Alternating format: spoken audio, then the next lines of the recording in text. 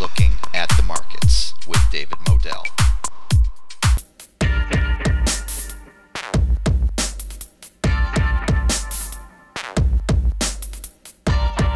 Welcome to Looking at the Markets with David Modell.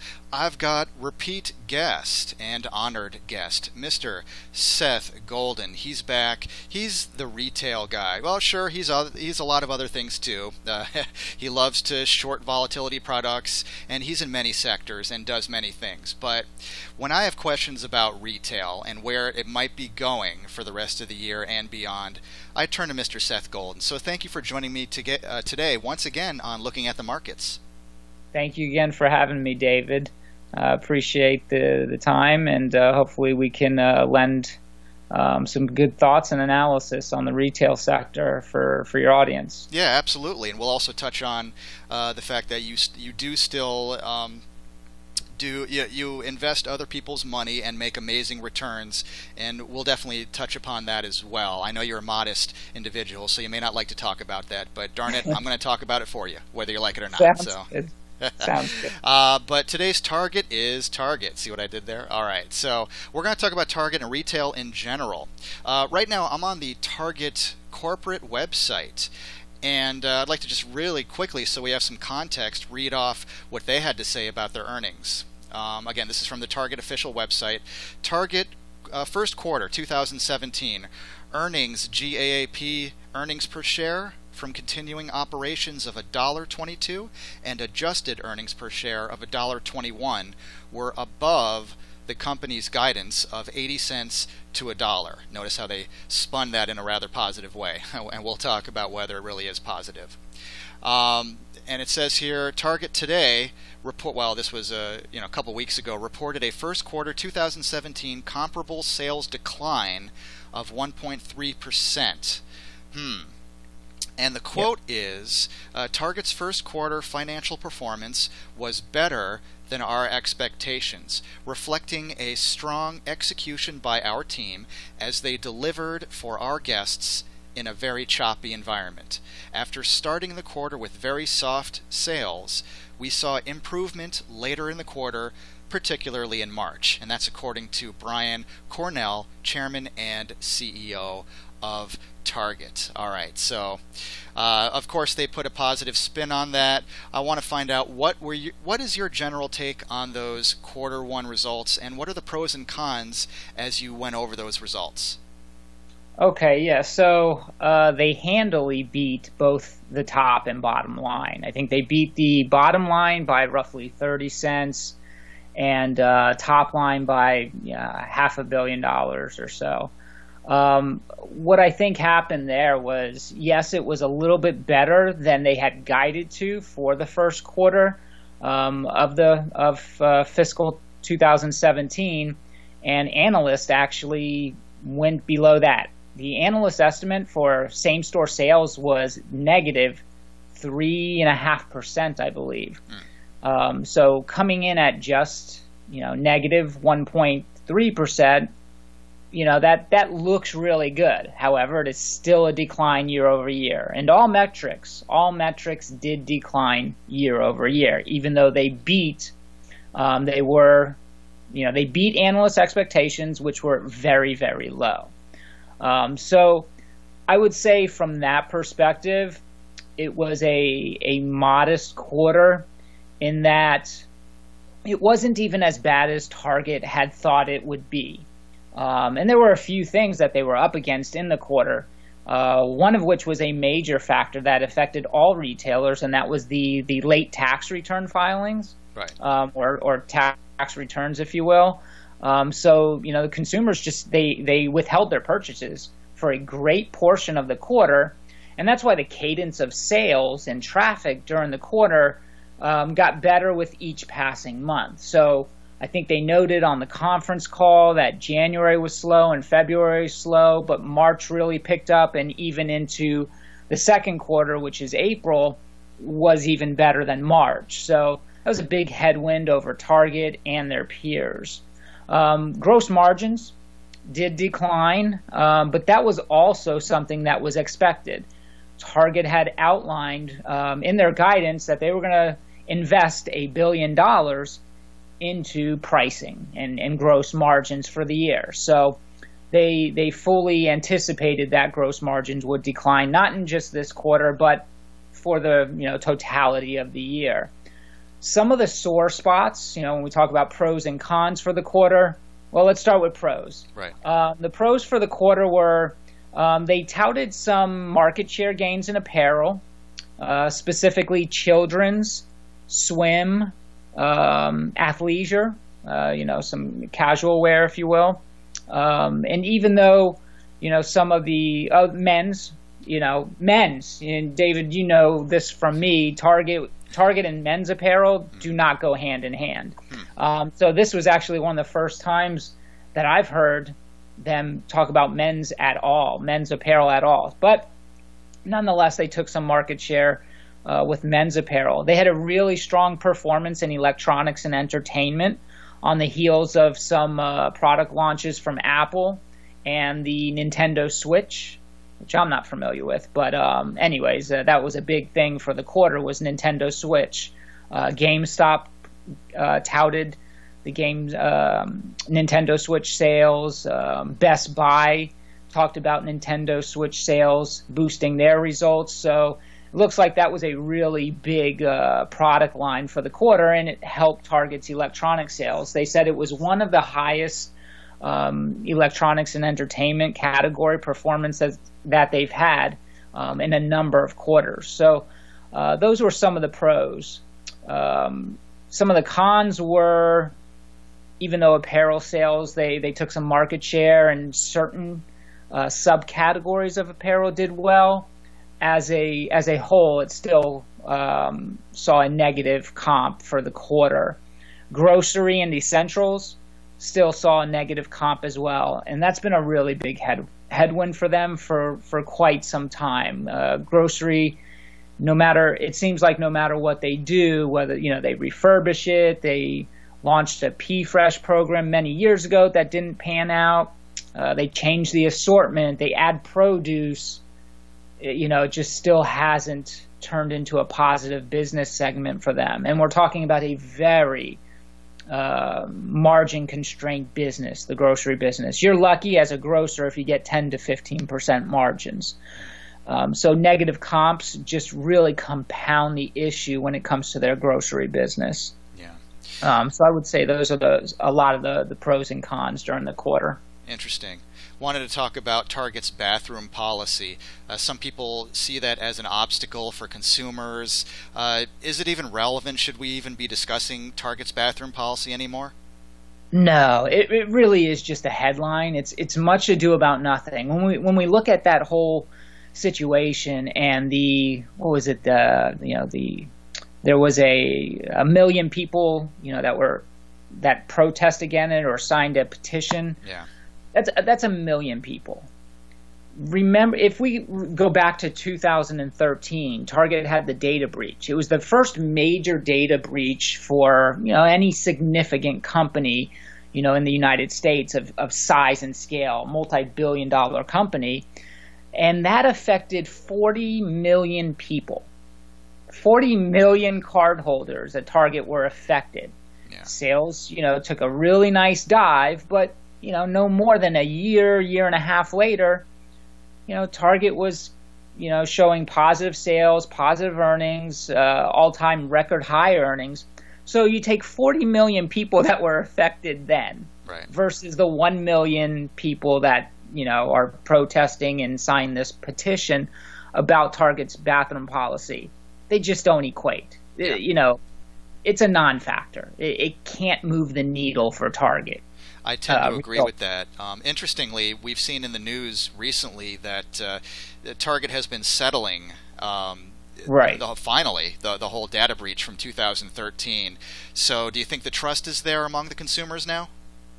Yeah, I would say trust has long since been restored. For Target, it's more about, how do we capture more foot traffic? How do we capture a bigger ticket size? How do we get guests into the store more frequently? And how do we make the guest shopping experience that much more user-friendly across all the sales channels, whether it's in-store or online? How do we do that? How do we service the customer better? So the trust is there. It's really just, how do we get the customer to purchase more? Yeah, that's what it's all about. I want to read another quick quote from Brian Cornell, Chairman and CEO of Target. This is from the Target corporate website. Quote, "We are in the early stage of a multi-year effort to position Target for profitable, consistent long-term growth. And while we are confident in our plans, we are facing multiple headwinds in the current landscape. As a result, we will continue to plan our business prudently while preparing our team to chase business when we have an opportunity." So at least he's admitting the headwinds, but he seems pretty confident. What do you think now? We've heard your comments in previous videos about Mr. Cornell. What do you think of him now? I think he's making, great efforts. I've been critical of Brian in the past, Mr. Cornell in the past. I remain skeptical. Look, Target didn't get here all of a sudden. This has been, a pretty consistent spiral downward since Brian Cornell has taken the helm of Target. So, let's if we fast forward to 2018 and they actually do trough here in 2017, only to start, resurging in 2018. Do I give him credit for, rewriting the ship? Yes, absolutely. I give him credit, but the ship should have never, have taken this dive in the first place. So Right. I think a lot of the initiatives that the management team is putting forth are well intended. I think some of them will show some rewards, some benefits to both the top line and bottom line, but long lasting, it's really hard to pinpoint anything that Target is doing today that actually differentiates themselves from their peers or competitors. Yeah. Most every retailer is doing the same thing. Buy online, pick up in store, ship directly from store. They're all pretty much doing the same things when it comes to addressing the greater demand shift toward online shopping. So I really don't see anything that they're doing as being differentiated. However, they are taking advantage of their position in the market, and their position is large. They're a very big company. They have an outstanding balance sheet. So as a management team, they're taking advantage of that. And that is absolutely the right thing to do. Yeah. It will ultimately lead to better results in the future. I sure hope so. It says right here on the website, for full year 2017, the company continues to expect a low single-digit decline in comparable sales. Right. That I don't know. Is this a culture of low expectations? Can Target be sustainable as an organization just based on low expectations? That's how it starts. You set the bar low. That's what you have to do. You kind of reset expectations for everybody, be it the analysts, your investors, even your management team. It becomes a self-fulfilling prophecy. That you allow yourself to jump over that very low bar, which is exactly what they did in the first quarter. Right. Now, if we look at what you just read from the Target website, it's kind of an update of guidance, which is pretty much the same guidance that they've offered in the beginning of the year. Yeah. But based on that first quarter results, what Target is showing is a lot of discipline in both expense side management as well as demand creation. And those two factors seem to be, working really well. Could they have raised guidance even a little bit? I think they could have. I think what you saw there was a little bit of sandbagging and a little bit of cautiousness on the part of the CFO and CEO. And in this environment, I think that's very prudent. Let's say they beat again in the next quarter, then you've got something that is showing a trend, a new trend. And more than likely, the stock will be rewarded for it. But if you raise if you raise guidance after that first quarter, and now you've set the bar higher, that's just too soon. You're setting yourself up actually for failure. So I think what they did was prudent. And Brian, Mr. Cornell on the conference call on a number of occasions when the analyst questioned them about the guidance for the remainder of the year, he said very plainly, we think it's still a reasonable approach to, be cautious at this time. Even though they did have a relatively strong quarter in the first quarter. Wanted to talk about retail in general. It seems like everybody hates retail still. Everybody loves Amazon. Everybody's hating on, let's say, Sears. Although, interestingly, Sears had a huge earnings beat recently. JCPenney and Macy's are examples of companies that did not have such luck recently with earnings. They had horrendous earnings misses, actually. So let's start with Sears. Is Sears a viable business in the foreseeable future? I haven't seen Sears change its business model since it commenced the path that it's on right now. Sears has done a lot of asset sales. Well, that'll help what your bottom line looks like, but a lot of these are one-time sales. You can't sell the same property twice. You can't sell the same proprietary brand twice. These are one-off events, and that's why the stock never sustains these so-called squeezes, which aren't really squeezes. All it really is the shorts repositioning themselves at a higher price point, and that's why the stock comes down. I think it's down, giving up a lot of the gains from yesterday. But no, I don't see anything that Sears is doing that will lead them back to a place of viability, as you say, or long-term growth.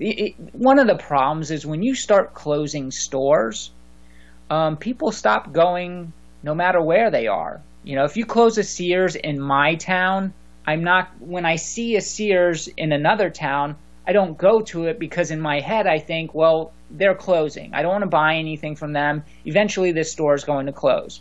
You know what else I'm not going to do? I'm not going to go online because I think the online business is obviously going to close with the rest of the business. No, unfortunately, I don't see anything changing for Sears. What a shame. I grew up with Sears, and it saddens me. It saddens me, really. But that's more nostalgia talking than my trading and investing, part of my brain. So, finally, we've got. Let's talk about JCPenney. Is this just a niche too narrow of a niche market for JCPenney to be successful in the future? I like. When it comes to, we talked about Target's initiatives, I really like some of the initiatives that JCPenney has put forth with Marvin Ellison, the CEO. Right. I really like some of the things that they're doing. Unfortunately, they're in a tough position because of the amount of debt they're carrying. And while they're paying down some of the debt, that seems great on the surface. They're paying down some debt. Yeah. They have asset sales. They had one big asset sale that they completed during the quarter, which artificially inflated their EBITDA. When you have a one-time sale, that's all it is. They're not going to get to sell that item again, which is why the stock fell off. People looked at the headline numbers and it was a huge beat, but when you lift the hood of the car, you realize what the beat came from. The sales were terrible. They were much worse. The same-store sales were much worse than analysts and investors had expected. So JCPenney is in a tough position. They have way too much debt, and they're closing about 130 stores. And here we go again with the problem when you close stores. And we've seen what has happened to Macy's. When you close stores, it becomes one of those things that doesn't stop because it's embedded into the consumer's mind. You're going out of business. So it's really tough to capture those sales in your other stores. People just stop going to you altogether. and it becomes a self-fulfilling prophecy where more stores have to close. In 2016, when Macy's coined their restructuring program, they outlined they were going to close 30 to 40 stores. No more than 6 months later, they had to boost that to 100. This has literally happened to every retailer of significance and scale throughout history. There's no such thing as shrink to grow. It has never worked in the big box retailing business. So JCPenney has its work cut out for it because they're going down that path. We're going to close X amount of stores because we think it'll bring more profitability, even though history tells us that it just doesn't work. So if anybody does have a chance based solely on the initiatives, which are somewhat service oriented and encroach upon the Home Depots and Lowe's of the world, JCPenney has a chance. But they really have to execute. I mean, the execution has to be perfect. Otherwise, they're going to be in a tough spot. They started selling appliances. They started these different home service programs for HVAC systems, for flooring and furniture. There's no marketing. There's literally no marketing for it. They just hired a new marketing exec, but the original exec left earlier in the year. So they've implemented all these new products and strategies that nobody knows about unless you go into the store. And guess what happened in the first quarter for JCPenney? Less foot traffic. So you're spending all this money as JCPenney is spending all this money, but nobody's coming into the store to see what they're spending it on. I'm saying that in general. Obviously, people are going in the store, but fewer and fewer people are going into the store. So how do you get that message out? You spent all this money on new product, on new services. You got to get that message out there. So I'm looking forward to the Father's Day and back to school season to see what that marketing message is around all these initiatives that JCPenney has put in place. Yeah. New products doesn't do much if people don't know about them. Great point, and wow, really interesting.